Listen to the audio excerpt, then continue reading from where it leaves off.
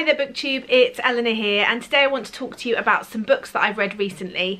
I've read quite a few books recently, lots of varied books because I'm reading for the SFF Awards, of which I am a judge, and there's so many good books on there this year. I'm really enjoying reading them. I've also been interspersing some contemporary books in between those, and it's just been a bit of a wild ride.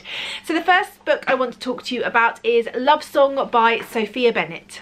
This was a quick and comfortable read about a young girl called Nina who is at school and debating what she wants to do with her future. She's a normal girl and she gets roped into being the PA for a bit of a diva who is the girlfriend of a famous pop group. When she's offered the job, she's not sure if she wants to take it, but she decides it's a once-in-a-lifetime opportunity, and then realises that it's not going to be that easy. This woman is not very easy to work for, and she's not sure how she's going to stick it out. What I liked about this was I liked the reliability of the main character. I liked how she worked hard for what she wanted, and she was willing to put in the effort even when sometimes things were made hard for her. What I found a little bit difficult to take was how she got the job, and for her age, how that all came about just felt a little bit implausible to me, and I struggled to sort of suspend disbelief a little bit for that one. For an escapist, easy read with some interesting examinations on being famous, I really recommend this book, and I ended up giving it 4 stars. My buddy read SOS for the month of February was Far From the Maddening Crowd by Thomas Hardy. I read this with some lovely ladies. One of the things that stands out in this book is it's really a story of Bathsheba and her relationship with 3 men. And before all your brains go to it being saucy, because I know that's where they've all gone, that's not the case. This is a Hardy book. What I enjoyed about this, and Hardy's writing in general, is his way of really helping you to picture the landscape. His evocative writing in terms of landscape and place are really, really good. I also really liked the smaller characters in here. I thought they were really well thought out and they really had personality.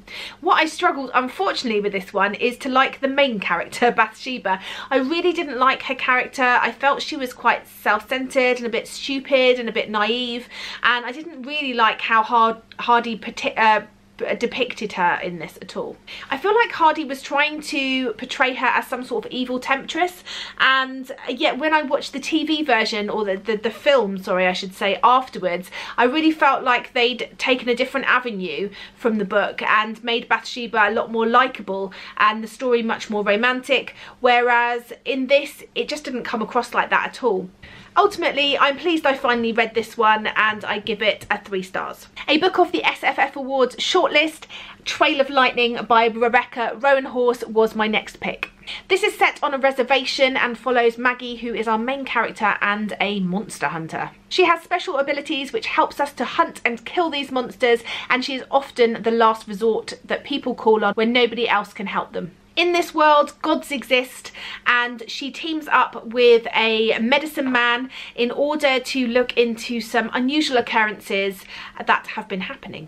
The clues lead them into a far bigger mystery, and there is lots of violence and fighting and shenanigans and giant cats who are quite evil, which I enjoyed. I enjoyed this. It was very different, it was very unique, it was different from anything I'd read before. I enjoyed how the author built up the world, how she built up the relationship between Maggie and the medicine man and the other people in her life, and we started to find out a little bit more about her, because at the beginning it's clear that she's a loner, she's on her own, she's been abandoned by the person who's trained her, and it's nice to find out a bit more about those people that she knows and comes to rely on throughout the book.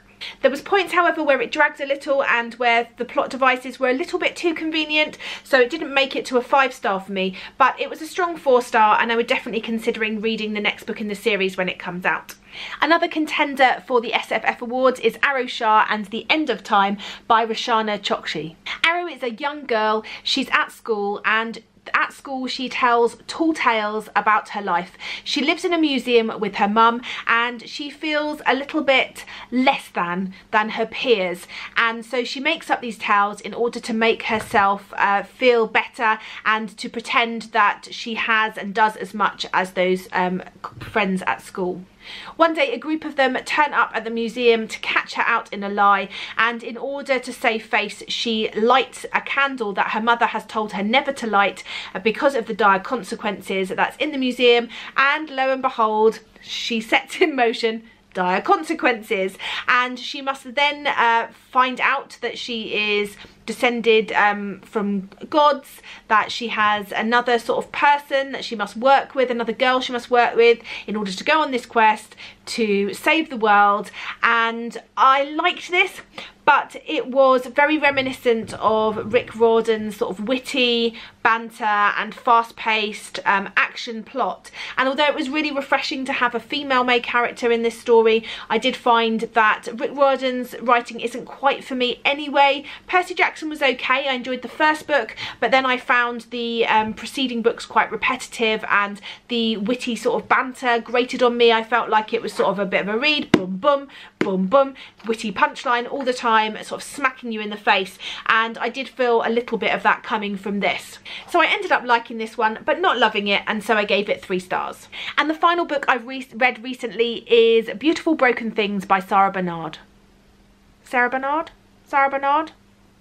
Let me know in the comments down below. This is the story of Caddy and Rose. They are tight best friends. They're best friends in the whole wide world. Caddy goes to a private school and Rose goes to a comprehensive, but that doesn't stop them from being inseparable.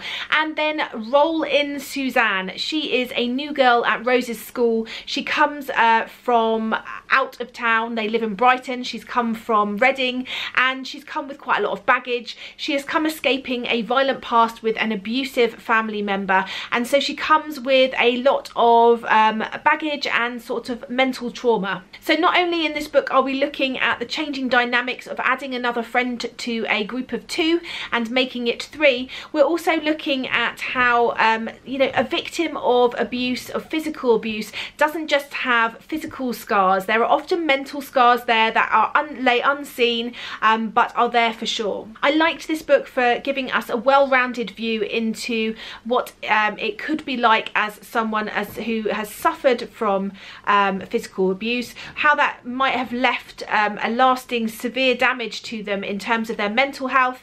And we look at how Caddy especially and Rose deal with Suzanne's past, both very differently, which is very interesting to see. So this studies the sort of ripple effects that Suzanne has on the lives of these 2 girls. I really enjoyed this. I thought it was really well thought out. It was very well done. There was no sugarcoating or glossing over things. Our main character Caddy has a bipolar sister, which is really interesting. She has very present parents in her life, and it's interesting to also see how Suzanne, who is now living with her aunt, and her aunt struggles, and how that is for that family member, as well as Suzanne's brother, who didn't suffer from this abuse, and therefore there is an interesting dynamic there as well. There was so much to look into in this, so much to enjoy and so much to think and talk about. I think this would be a really good buddy read or book to talk about with the book club.